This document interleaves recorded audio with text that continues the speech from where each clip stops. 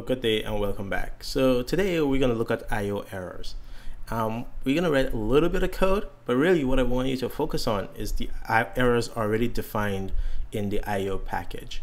And so we're going to first, before we do that, we're going to look at how you handle the read error, which is that pitfall that I've been hinting at since the beginning of this set of videos on IO read.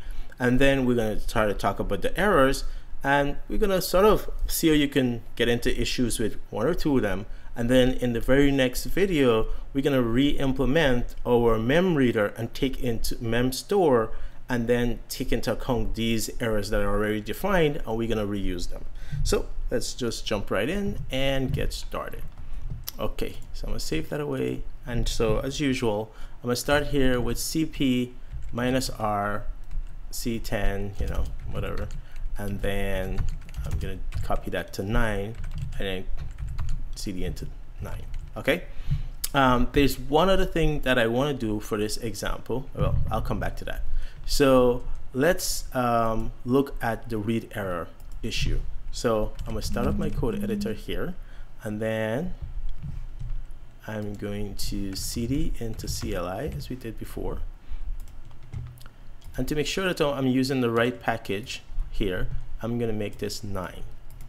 Okay, don't want to be using something from the previous one. And so maybe this should be, so this is IO errors. Okay, this section is on IO errors. All right, so now we saw before, let's rerun this again. And so this part tests the closing. So we sort of know that that part works, you know, reset and closing. So we'll take that out to simplify our code. And so this part, we're sitting in a for loop, and let's look at what's happening. We're saying error here we know is going to be initialized as a nil value. So there's no error. Go do, try to read some data. If you can read some data, of course, you know, print it out and so on.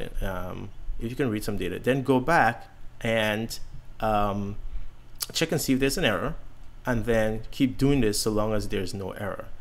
And so when we run this, so we go run main, and this is what we see, right? So we see that, so bam, bam, bam, there's no error. And then when there was some error, well, we were able to print that out, and then we didn't go back and read.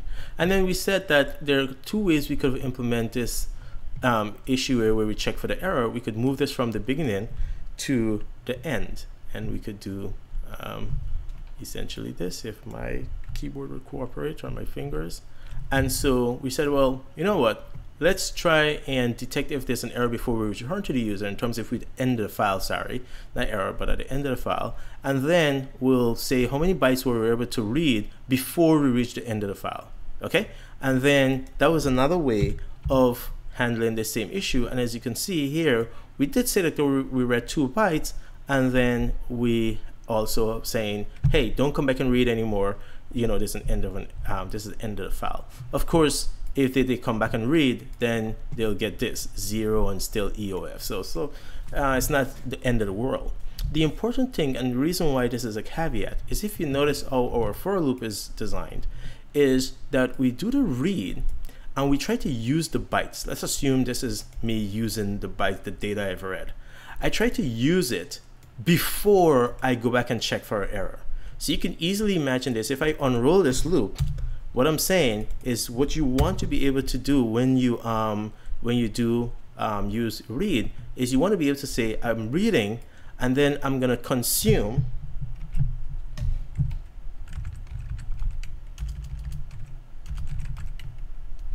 I'm gonna say consume the bytes first.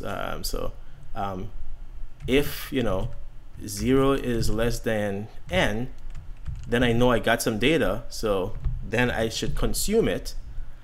And I'm not gonna print out the error here. I'm gonna consume it, and I want to only use how much I got, so there.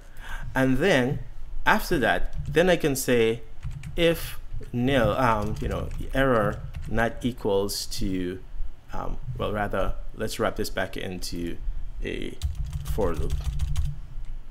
But I think you know where I'm going. So let's do this, that, tap, tap, tap, tap, tap.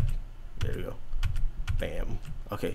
So what I want to do is I do a read, and then I check for an if I have more than 0, if I was able to read any data, then I want to use it, and then afterward I can go back and say, well, if there's no error, then go back and read again, or if there's an error, I'm not going to read. But notice that I got to consume my bytes, and so now when we run our program, it looks like this, and it doesn't look much different than before, except thing. But the important thing there is that I consume the data before I check for nil.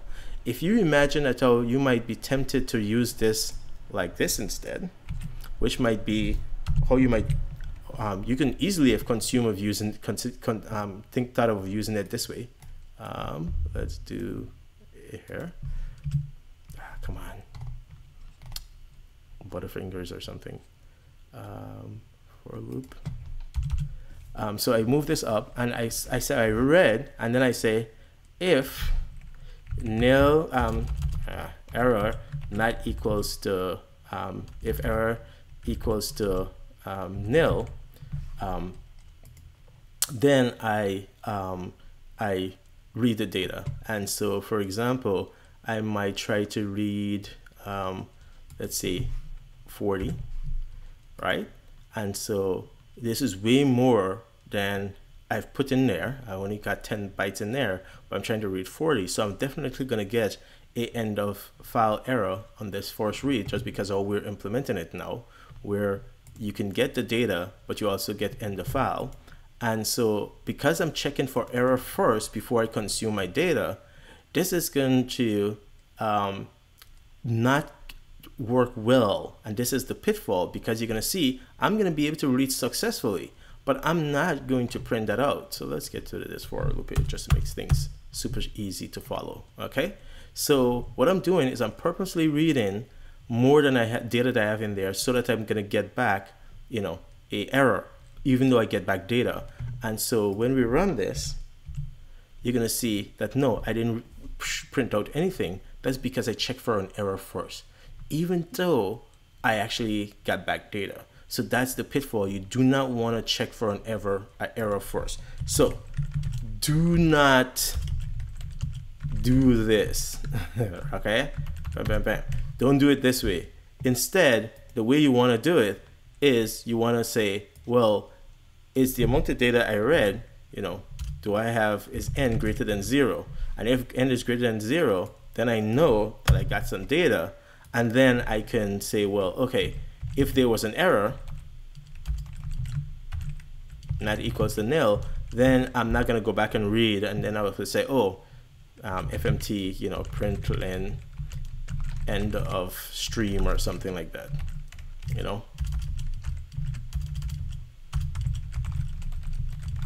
So I can do all that stuff after the fact, but notice I consume the data I read first, because I check and see if n is equals to 0, and then I check for the error afterward. So that is the pitfall. I know it seems repetitive, but I'm certain someone is going to make that mistake, not check for the error after when they do a read on this read API, because you don't know how the person might implement it. So let's go back and see where this is coming from. So I'm talking here about,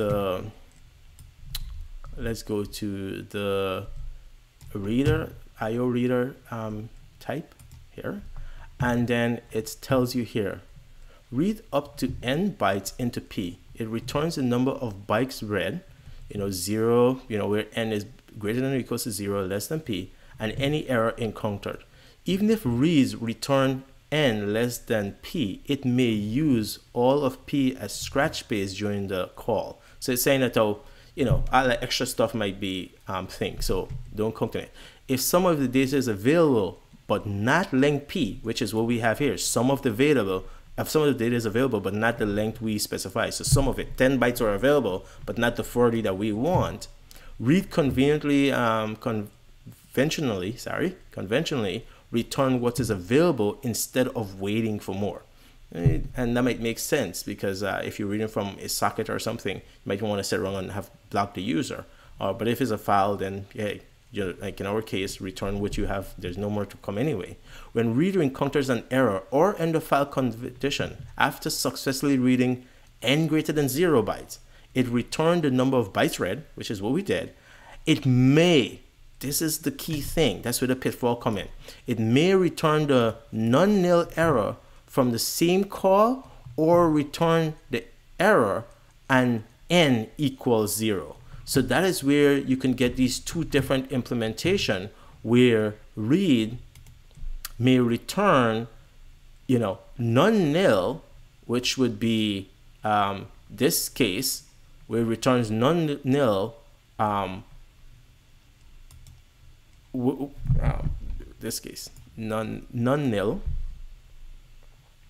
here when it's read some data but reads the end of file, and then it returns nil even though it read some data, and then it's on the next time you read then you're gonna get the error message, right?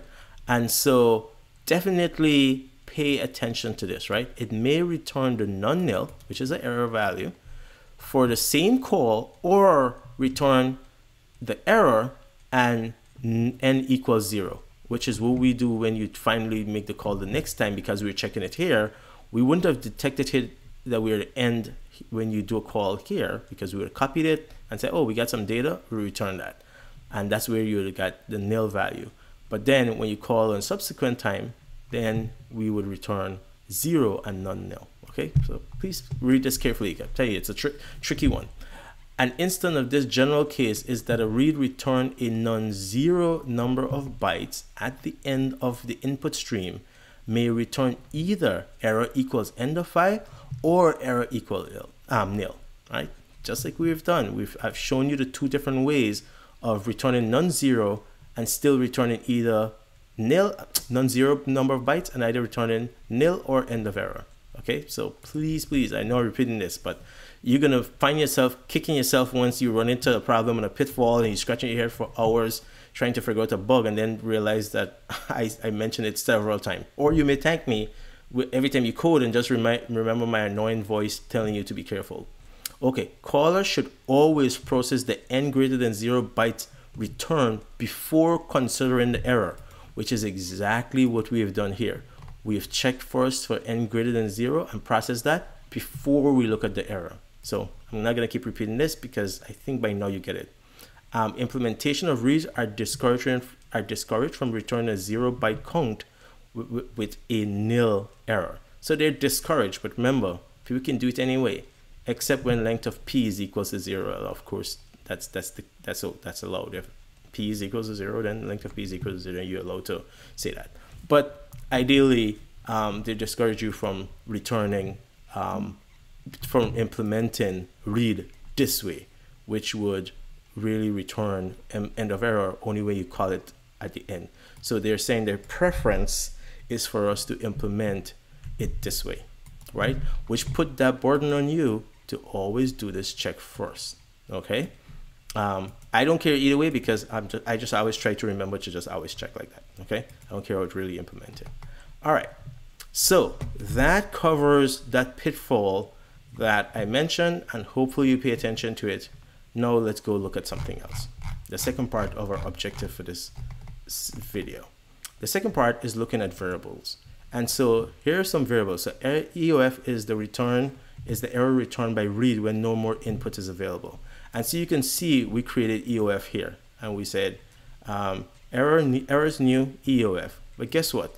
They did the exact same thing here and created EOF variable for us. So really, when we get here to return, all we really need to do is say io.eof.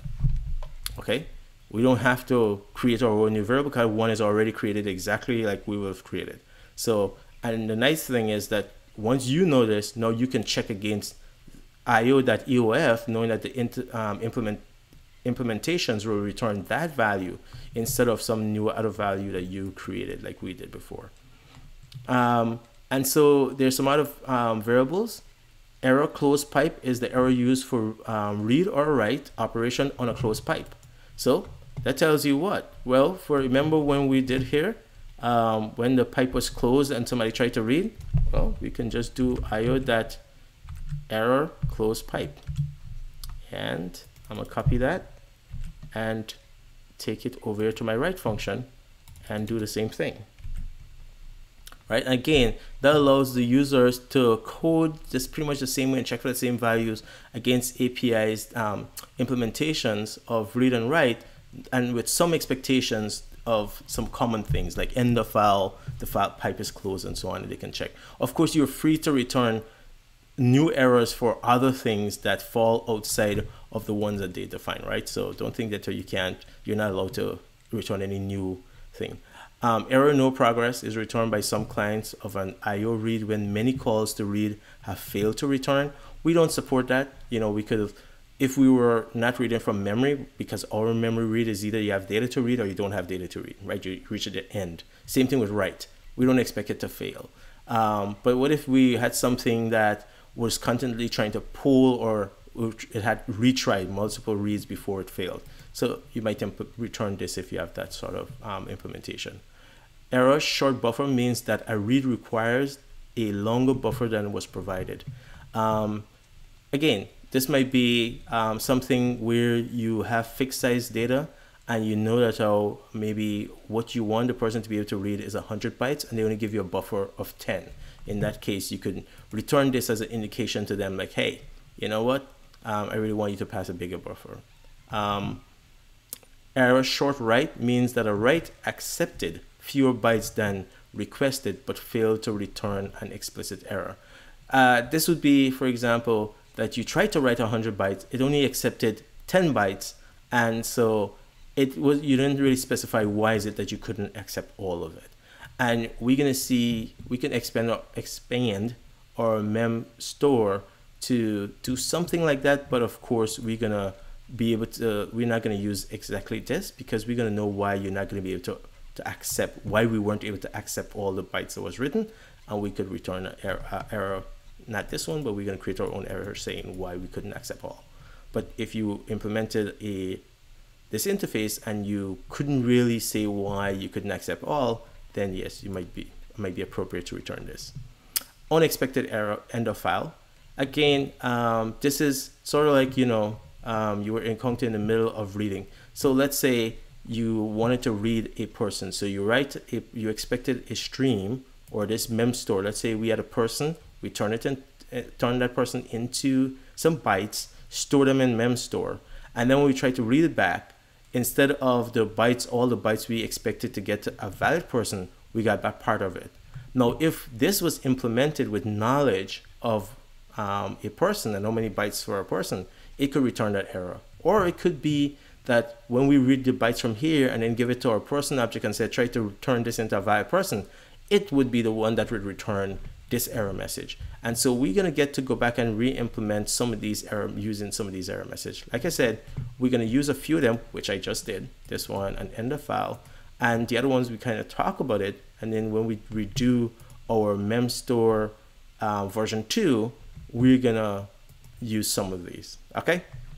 And so that's it for this video. I hope it's memorable, because especially for that read problem, potential pitfall, I should say, because now you know it. Okay, take care and thanks for your time, and see you in the next video. All right, bye. Oh, and hit that subscribe button if you're not subscribed. Spread the word if you have friends and family, and definitely just take a second to just hit the thumbs up. Okay.